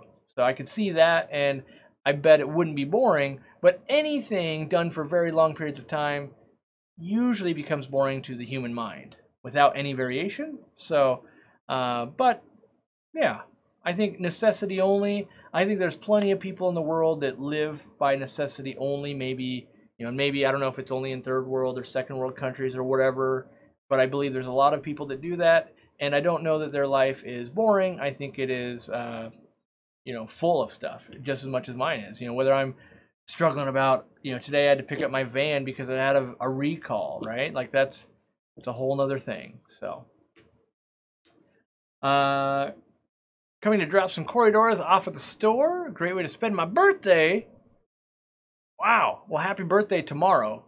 So there is a needle in a haystack chance we'll run into each other. I have an appointment. I'm not going to say what time that appointment is over at the store with someone. And because I don't want it to become like, oh, there's 40 people here because I said what time it was. But there is a chance I'll run into you. If I do, make sure you say hi, and I'll wish you a nice happy birthday. And if I don't see you, happy birthday either way. So, is there any discount codes going on right now? I need some Dwarf Sag and some Anubius Nana Petite for a project. No, there's none going on right now. Yeah, we're mostly just locked in on how can we reduce prices and improve what we're doing. We have some new stuff coming along for shipping stuff even better. And what I mean by better, it's not gonna be faster, but it will be, you know, right now I had an analysis run on shipping, and out of, I think last month was 8,000 packages, we had 56 reships. And so the math on that is crazy low. That being said, we looked at the 56 that we had to reship, and we have identified like maybe a common theme for a few of them. And if we put that into place, it'll be even less. So, but by putting that into place, it costs us a little bit more money, and so we're eroding away at the margins. I'm sure there'll be a sale coming up at some point, but at the moment right now, we don't have one going on, and yeah, you know, we do what we can when a vendor presents an opportunity to us or something like that, or we make a mistake. But if everything's kind of firing right, it's like, yep, here's the great price we can offer you, and we do what we can. So, you know, just today we talked with our plant vendor, one of our plant vendors again, trying to make some stuff happen. I was really hitting them up. They say they might have a source for African fern bulbitis, so that'd be great to get into our hands so that we can sell it to you guys. You know, but in general, the co-op is fighting off rising costs every day. Some of the shipping methods went up again in June, you know, which even if our direct shipping rate doesn't go up, that means stuff that's shipped to us goes up. Right now there's a lot of turmoil in the shipping industry with cargo containers and all that kind of stuff, and tariffs, and all that changes things. Like even if we order the same amount, but the rest of the world or the rest of the country is not ordering the same amount, that could drive our prices up. Like as you know, costs are the same, but less people are buying, naturally goes up. So kind of the reverse effect. The more that you guys buy, the more I get to buy. Typically, I get to lower the price a little bit. You know, eventually we hit the floor on some items, but there's still a few more, I think, scaled options we can hit. And, you know, we're working towards it. So, Full Metal's got some Carib Sea African cichlid mix. I plan on using it for a pea puffer tank and a betta tank with neons. Will this be okay? The tap is 7. Yeah, I would wager it'll be just fine for you as long as you're doing any amount of reasonable water changes. Something within at least a water change of like 30% once every 3 months. Oh, I'm getting like the hiccups going on. But anything more frequent than that, or that would work. You know, just don't go super long periods of time without it getting a water change, and pH shouldn't creep up too high for you or anything like that. So, yeah. Natural or Nocturnal Quest, I co-founded a logistics company, email the store. We can help you with shipping costs. That may or may not be true, and I know we've gotten some of those emails. That would be in the stack of probably 400 this month. So I am not claiming that you cannot help us. I'm just claiming we are on a giant list of things we need to get through, and we've got some other projects in front that are, I don't want to say more important because shipping is a huge cost to us, but you know, if you have specifics, you can email them to us, and we'll try to filter them up through the right way. But right now it's probably sitting in a giant folder that is a conglomerate of 4 billion people on how they can revolutionize our business. You know, that being said, I welcome any actual stuff that will work. So, yeah. Is there a video on how to build a sump filter? Yes. If you go to the channel and you click that search icon that's on the channel, you type in sump, we definitely have a video that's about 30 minutes long on how we built a sump for the 800 gallon. Yeah.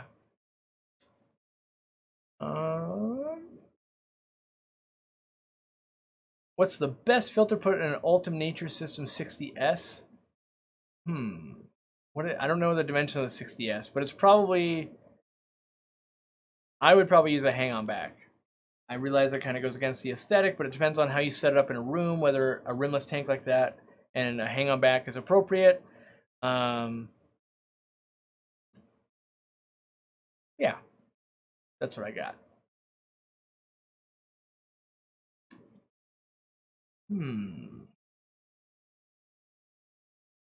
How many fairy cichlids in a 55 gallon? And what other fish can go well with them? So the fairy cichlid, also known as Neolamprologus burchardi, they've got a nice cool leer tail, Lake Tanganyika cichlid. Very territorial, easy to breed. When you put them with other fish, they tend to dominate. So this is going to sound counterintuitive to what everyone else is going to say, but a lot of bigger bodied tetras, like the skirt tetras, black phantom tetras, Odessa barbs, which I know is not a tetra, that kind of stuff schools really well. And when the burchardi kind of like, oh, looks at them and they just kind of swim away. Whereas other cichlids and stuff, they will try to fight for that territory. So it's kind of, I find it's kind of best to let them just kind of have that bottom half, put something nice and colorful up top, because typically they're not that colorful of a fish. Although I am intrigued by the albino ones that are, you know, I don't want to like newish. They're newer to me. I haven't kept them yet, so I'm intrigued by the albino strains. So no 4th of July sale. I don't know. So we've been talking about how we could do one. Are there items that we can like? So the internal struggle is this: if we can afford to put it on sale, should we just drop the price? And part of it comes down to the way at which people buy. If you buy in a massive amount, like we can drop the price. If you buy one, we can't. So a perfect example, like this filter, this filter, right? It costs me, the cheapest I can ship one of these, no matter what, is $13.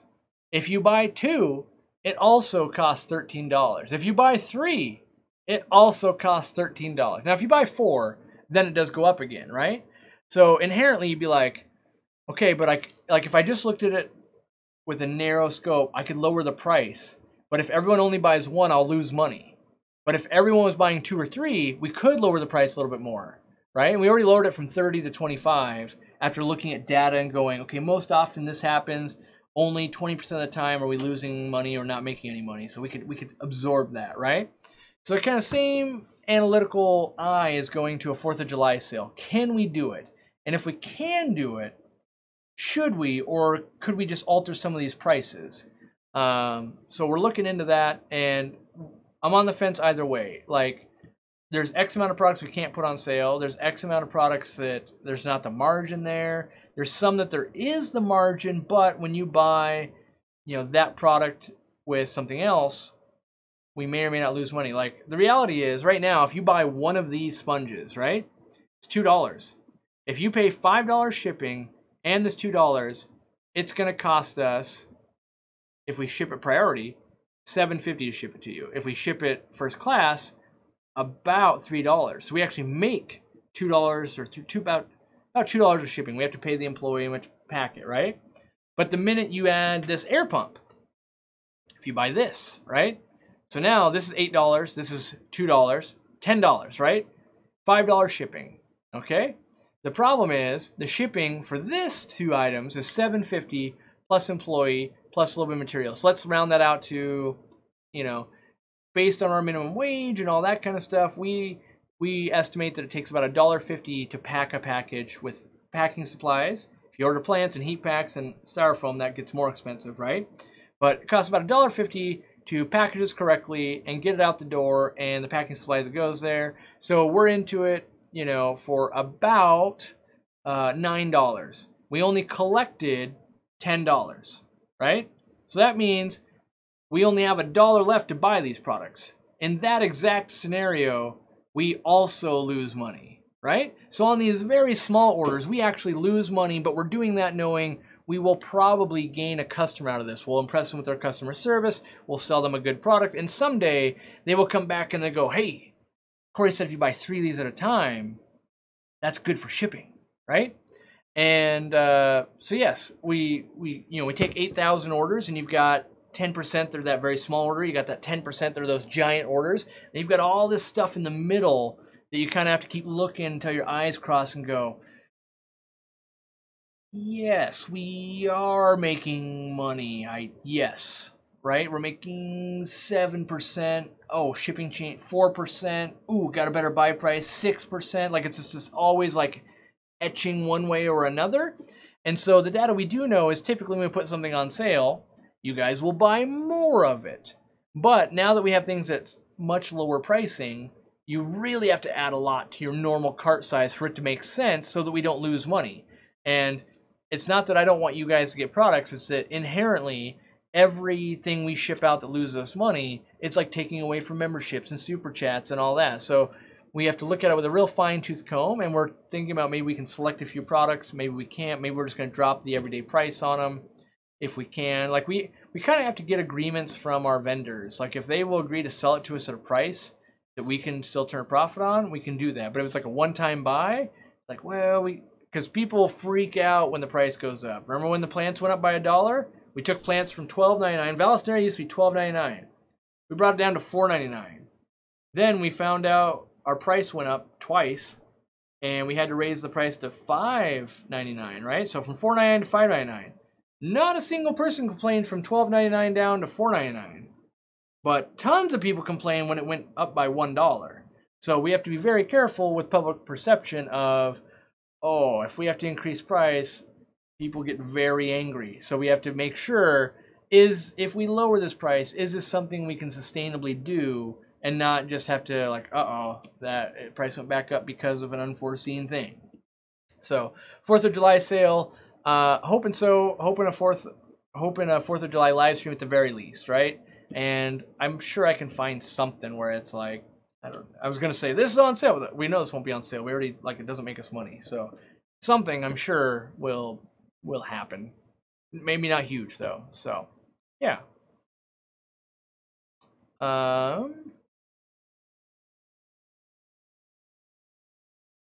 Oof. I don't know what that is. People are ignoring Cichlids23. All I can say for I don't know if you're addressing me or not, but with this chat scrolling this fast, I can't acknowledge everyone. But for today, at this moment, hello, Cichlid23. So, yeah. I will say, David Gilkinson says, and then you're soon to be like, wait, my curse. And then you're soon like me, who spent way too much money at the Aquariumcoop because they're awesome. Not only does he spend, I'm assuming, a decent amount of money, because I actually don't know how much he spends, But David also will email us when he notices a typo or a bug on the website, which really helps me debug the website, and that makes it better for everyone, and that's helpful. And he does it in the right way, not just like, your thing broke, fix it. It's like, here's how it broke. I took a screenshot. Here's what I think's wrong. And then once I open up that email, I'm like, oh, sweet. Oh, yeah, yep, you're right. Boom, got it done. And I'm always super thankful for that kind of stuff. And I realize there's some edge cases. I still think we have an error technically in Edge 10, which is like the new Internet Explorer, but in our analytics, like less than 1% of the internet is using Edge 10. So it's on the to fix list, but also, yeah, let's fix this and then we'll fix that type of deal. I mean, I've got a developer and he's got a list of things I want him to do, and hopefully he can source out the root of that bug. Random question. Could you write a book on freshwater puffer care? No. I can make videos. I can make videos and maybe a blog post, but books in general don't sell. And I am considering playing around when I get some time, and I don't have the time now, and I'm not sure when I would have the time, about making some like downloadable PDFs or something where I can keep the cost ultra low, right? So it's like, hey, for $2 or $3 or, you know, 10, I don't know. I know nothing about ebooks, right? Or like, for all I know, like, oh, paying the editor costs a ridiculous amount of money, right? Like I don't know what the scale is, but I envision if I don't have to ship it and we don't have to create a physical book, I should be able to shave a ton of the cost off and do these like niche educational things. Like, hey, here's a thing, right? Like take my presentation on puffers, write a lot of stuff out about it, flesh things out so it's more than just a 45-minute presentation into like, oh, it's actually a decent read, give you the video, give you the PDF, you spent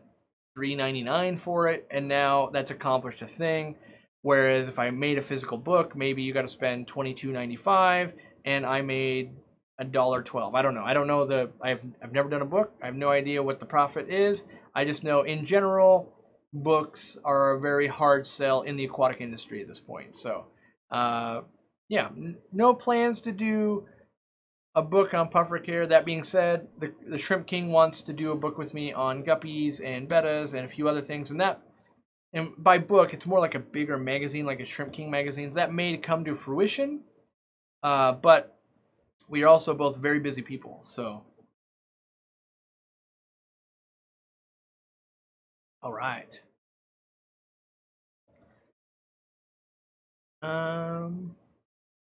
What is my take on a 2-liter bottle CO2 system? And do you know any good carpet seeds? On the like DIY type of CO2, I think it's great to learn about CO2.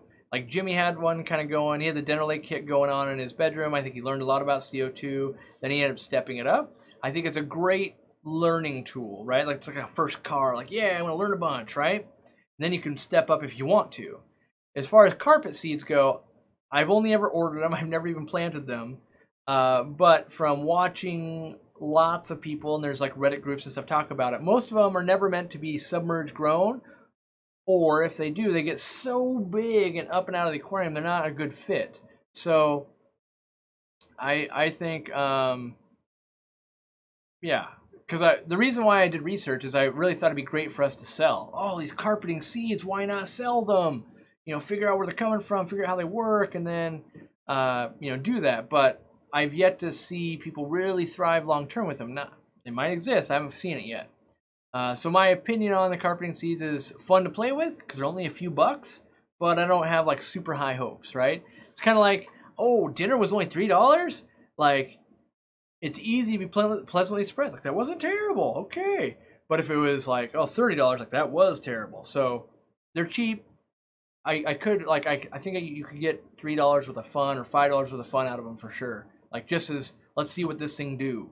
Like, that's worth a lot to me just to see what it does. So Jay Adams says, why don't you use slow shipping for free shipping? Every other pet site does that I've seen. So first, we're not every other pet site. Let's make that clear, in that just because everyone else is doing something doesn't mean it's right. Like, there's a lot of other things that I can make comparisons to. Now, the main reason we don't ship slow is because the main benefit we get to offer our customers is that you can buy this And you can buy a live plant and we will ship it to you all for the same price. When you look at most other online vendors, they do not sell live goods and dry goods in the same shopping carts. Look at Live Aquaria, you know, that kind of stuff. You're like, oh yeah, spend this over here, spend this over here. These are how they ship. We have combined that so that you can save shipping and not have to do these weird logistics to make it happen. And it's our business model, and we also believe that every day that goes by, people are less tolerant of waiting. So, you know, our initial thing was we wanted to compete with Amazon, so we ship priority just like Amazon does. Now they're shipping some items in more markets same day. That is going to be very, very hard for us to compete with. That being said, they don't do that on any live goods. So that is always going to be like, okay, we still have that. But we're always looking to improve. And don't get me wrong, if the entire internet was like, no, we don't care, we'll wait 10 days, we would ship more goods slow. But plants, they will die. Well, that's not true. X amount of plants would actually make it through. Anubias, that kind of stuff, would make it through that 10 days. But there are plants that would not. A lot of the carpeting plants, they can't sit in the dark for 10 days. They can't sit in the heat for 10 days. Our heat packs won't last 10 days. There's a lot of things, right?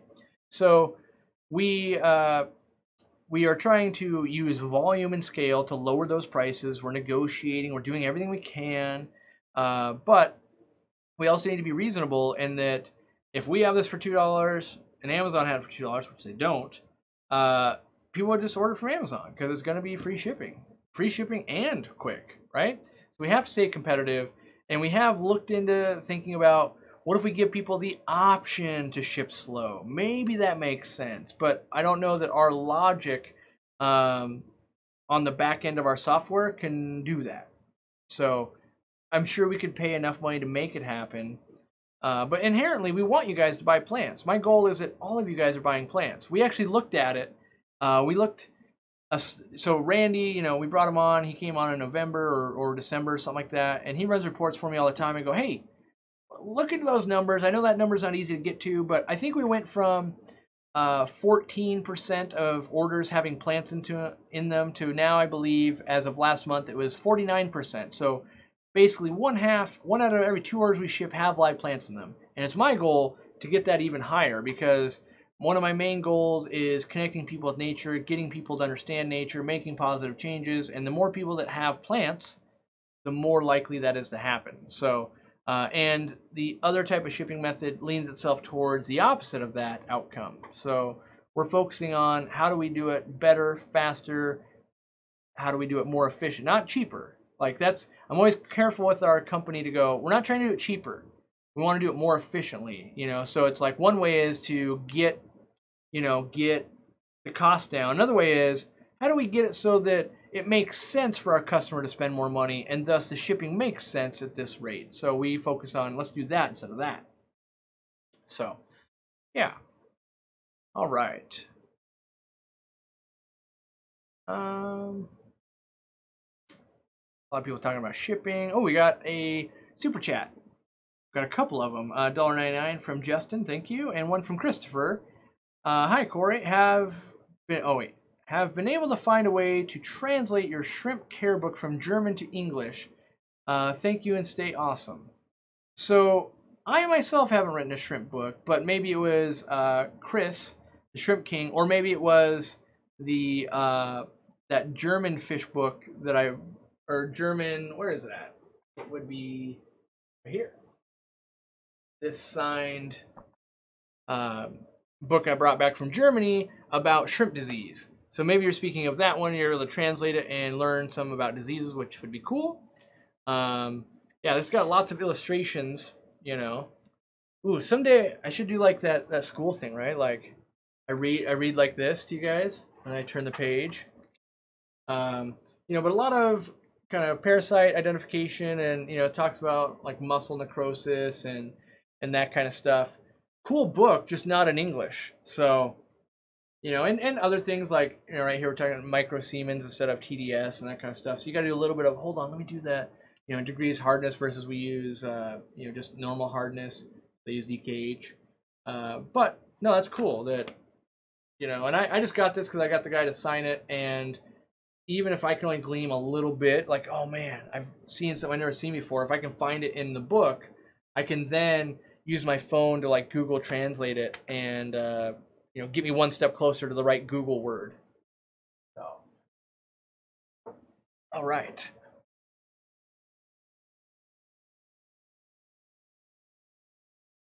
I need that book, but in English. Yeah, I know. There's the U.S. market does not do well with books.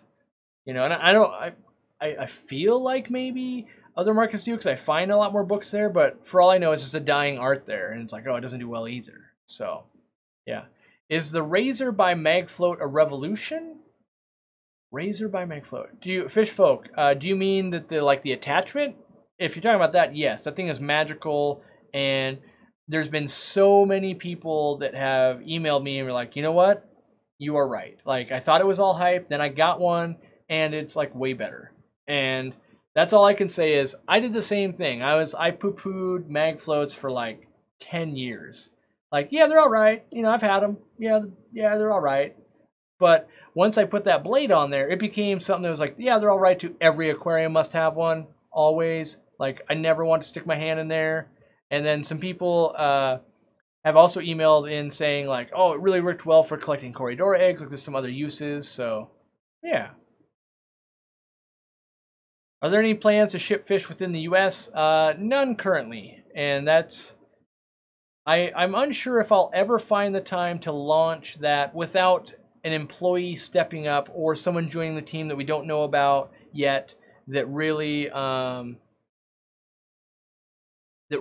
is go-getter. Like if we could bring Dean on, like you know, Master Breeder Dean, if he wanted to ship fish, which I don't know that he does, but if he wanted to, I would be like, I'm intrigued. We could maybe go down this path, right?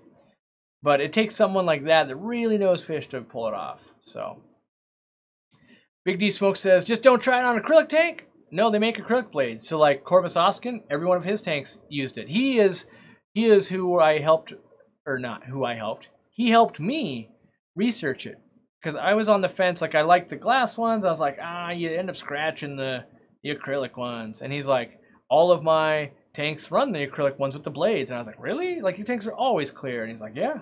And so, and then I tested on my own tanks. And I was like, you know what? He's right. So I'm not going to say you could never scratch a tank, but in my experience, it works really well. So, yeah. Do I have any ideas on a plenum or kitty litter and laterite in a BCB for anoxic filtration? Testing both now. My opinion officially is that it's a giant waste of time for the home hobbyist. It's not that it doesn't work. It's that the amount of work you're going to basically rid yourself of nitrates, you can do with a live plant. Makes way more sense in saltwater, you know. But yes, it's fun to learn about. By all means, keep going down that rabbit hole. But I do not believe it's something that will be adopted mass market because you're like, oh, you could have this kind of ghetto thing that's rigged up into a plenum that is cool, or you could have this beautiful plant. And it's like, I'd rather have that beautiful plant. So I think that is why we'll never see widespread adoption outside of maybe zoos and public aquariums, some saltwater systems, and that kind of stuff. Cool concept, great to learn about all of it, but I think it's not necessarily practical. It'd be like me learning how to, I don't know, carve stone wheels or something. It's like, or I could just buy a car, right? Like, cool, love it. Interesting how they, you know, oh, you had to craft this tool, and then this is how they did it, and here's where they did this. But then it's like, oh, but we just have better versions of that. And that's how I feel. That's how I feel about the plenums. Is like, the plants are just a better version of that, really. You know, that's how I feel. So, would I consider franchising to Canada? No. But I had been in talk with one person that wants to open up a store, not in Canada, possibly helping them open a store. Not financially or anything like that, but like they would pay me to really help design the store and that kind of stuff. And we have no idea on pricing and that kind of stuff. But I told them flat out, not interested in franchising. I'm not interested in having another aquarium co-op that I have to either A, manage, or B, don't get to manage, in which case could ruin my reputation and that type of stuff. So, but I believe that it could be one and the same, whether you're Jerry's Fish Depot or your aquarium co-op. If I was there and you implemented a lot of the thinking that aquarium co-op has and did some of the same procedures, and I did like a video about it, and maybe it was at your opening, like that's pretty much like the tip of the hat of like, hey, I coached this group of people as well as I could. They believe in what Aquarium Co-op does. I believe at this point that they probably will be good people in the industry. You should try and support them. And if after 2 years they've done their job, you guys will love them much like Aquarium Co-op. And I think that, I don't think the actual name of Aquarium Co-op or not is the magical thing. I think it's the people underneath that name that make it happen. And so yeah, I wouldn't want to put my name on it, and then if they don't believe, oh dang, that didn't go so well. So, all right. I need an East Coast store. I need maybe an East Coast warehouse. I don't know about another store. So yeah. Ooh, basically what I want is a zine or a book of pictures of pufferfish with a little bit of info that doesn't take over the format, maybe like a Nat Geo spread. Yeah, I think that's more similar to the way Chris does a lot of his magazines, if you will. It's lots of good pictures, little bits of info, and that's what when I give presentations, it's pretty much here's a picture and then let me talk at you, instead of here's a picture and then 40 bullet points of water parameters, chemistry, and then I read them to you. Like, I realize we want topical information, so yeah. Topical as in, and then if you get through that and you're really interested, then you can go deeper. But most people go, oh, I'm just good at, I'm good with that. Good enough. Don't need to, don't need the entire farm of biscuits and gravy, just the one plate. That's right, we farm biscuits and gravy here. What's my best nightmare story that I've experienced with Substrate? Just so happens I have a nightmare story to, well, that story probably won't take long enough to depart with, but back in the day when I worked, I don't think I worked at a fish store yet. I was still working as an oxygen person for a company, and I think I was just going and spending every dollar I ever had at the local fish store, which I ended up working at. And at some point, I had decided I wanted a planet tank, and I had a 110-gallon acrylic L-shaped tank. It went around a corner, 3 feet with a common foot in the center. And 110 gallons at that point was a very large aquarium to me, and it took a lot of substrate.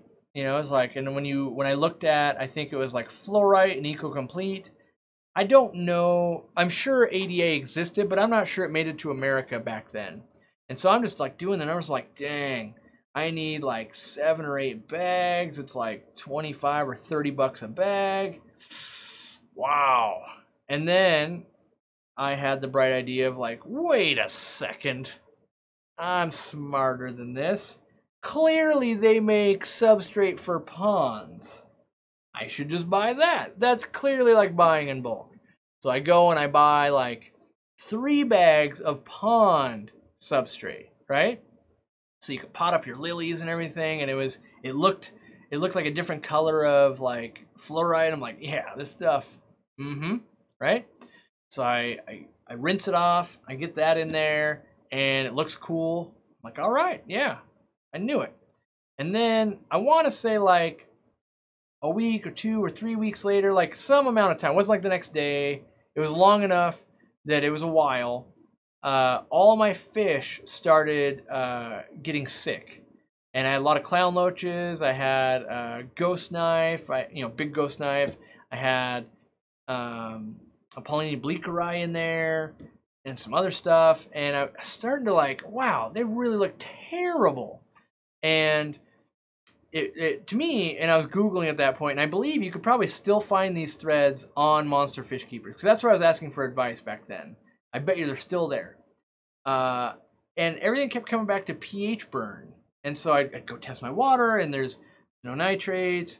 the pH is fine, you know, and I'm like, I don't get it. Like, and so I do a big water change, you know, like 50%. You're like, well, when in doubt, change it out, right? We've heard that a million times. When in doubt, change it out. I do 50% water change next day. They still look terrible. They look like they're getting worse day after day after day.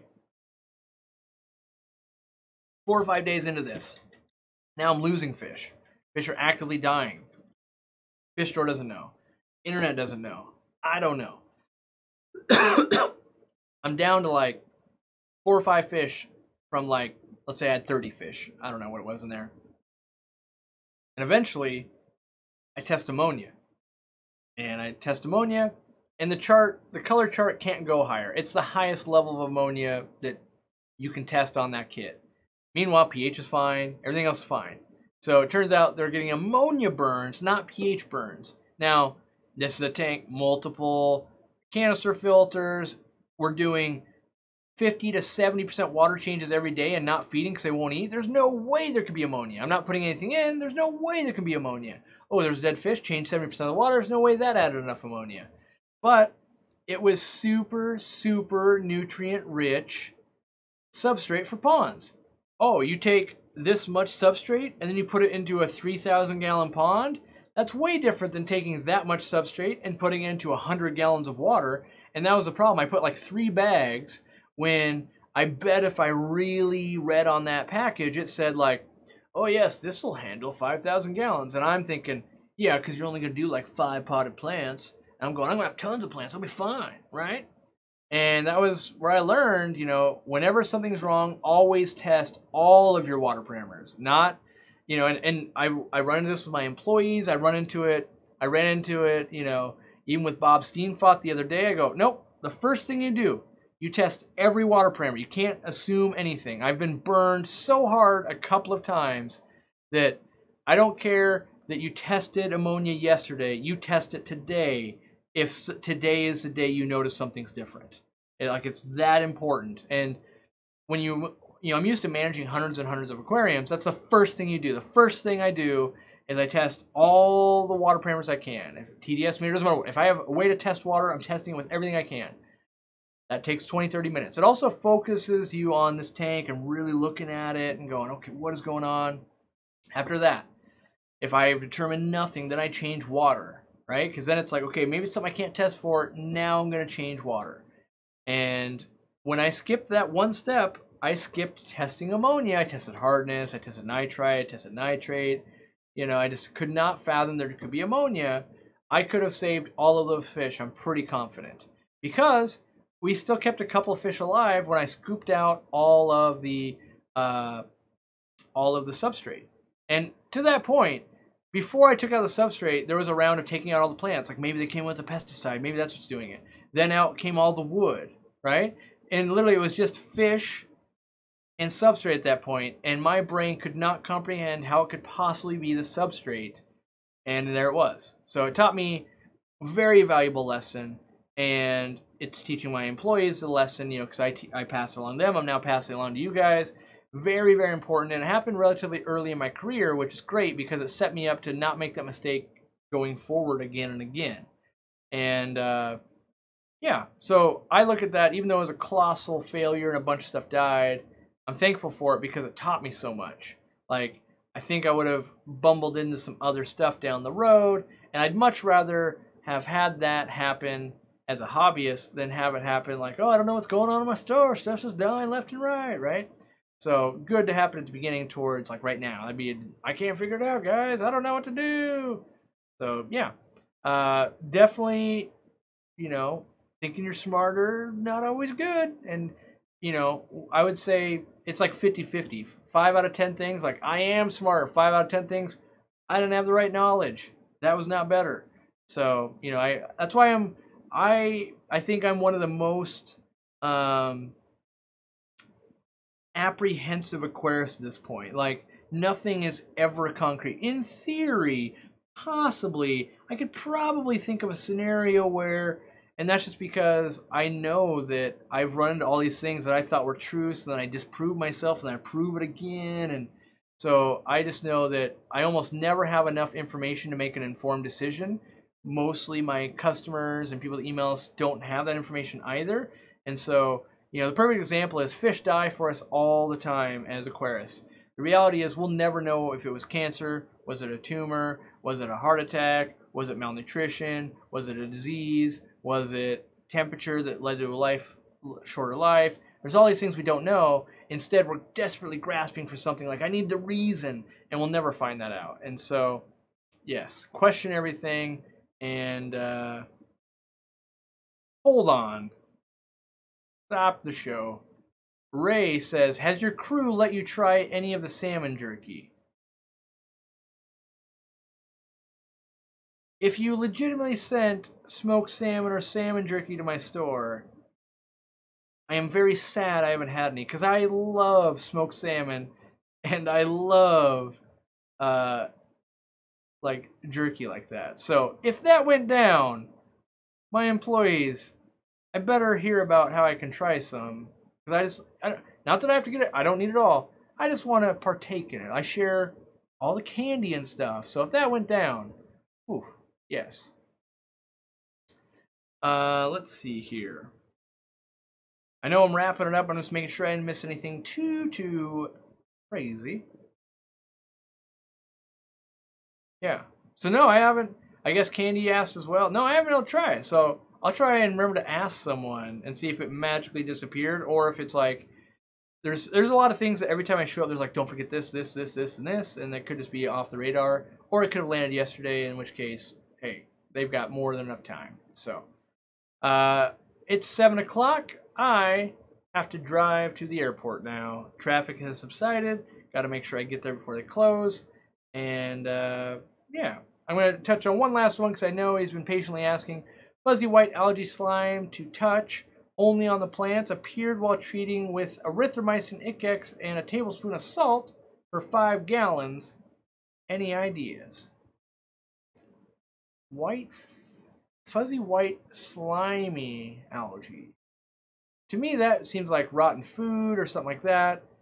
Without a picture, it is really hard. If it's real hairy, I think it's a hair type of algae, but it could be something weird I haven't seen before. Some kind of water mold or a fungus. I'd remove it with like a net or something and then see if it keeps coming back. But I've dosed plenty of times and never had a problem with those meds, so I don't think it's specifically those meds interact with that, but you never know, right? In theory, that's how that works, but you could have some crazy thing going on in your water. Don't know.